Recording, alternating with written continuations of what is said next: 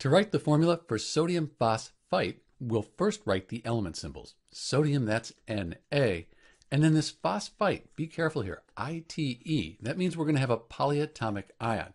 And you can either look that up on a table of polyatomic ions, or you could have memorized that the phosphite ion is PO3.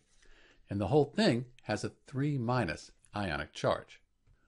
When we look sodium up on the periodic table, it has an ionic charge of 1+. It's in group 1 on the periodic table. So everything needs to add up to 0. So there's a little trick we can use to do that. We can take the 3 and move it down here with the sodium and the 1 out here. We don't write the 1 by convention, and that leaves us with Na3PO3 is the formula for sodium phosphite. Let's check our work.